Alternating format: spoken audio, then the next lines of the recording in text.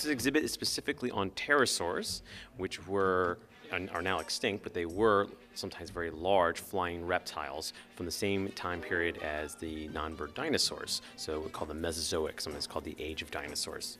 How many do you have here at this museum? We have 4 really nice wings and partial skeletons from Pteranodon. We have 1 really nice Nyctosaurus, which is a much more rare oceanic pterosaur. And then we have another 52 specimens that are ultimately represented by at least a bone, but a lot of those are very fragmentary.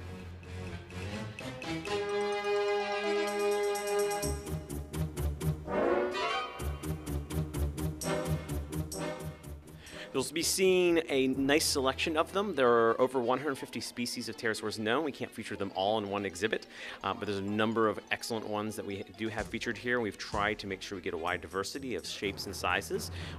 Right above us here is this large animal called Tropionathus with a wingspan about that of the length of a large moving van. There's also Quetzalcoatlus, even larger still, further in the exhibit. We have Pteranodon featured, which is the classic one with the large crest off the back of the head. That's famous from North America. It's actually sort of a U.S. special. We have thousands of them from the United States.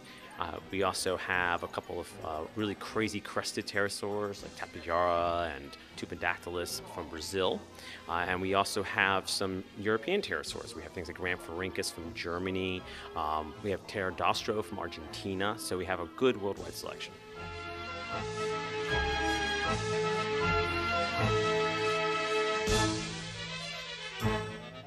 So this is a traveling exhibit. It started at the American Museum of Natural History, where I was the lead consultant along with the 2 co-curators, Mark Norell, the American Museum of Natural History, and Alex Kellner from Rio de Janeiro, Brazil.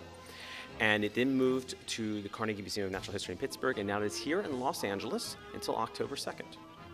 Pterosaurs is the subject at the Natural History Museum of Los Angeles County on another edition of Out and About with Roger Martin.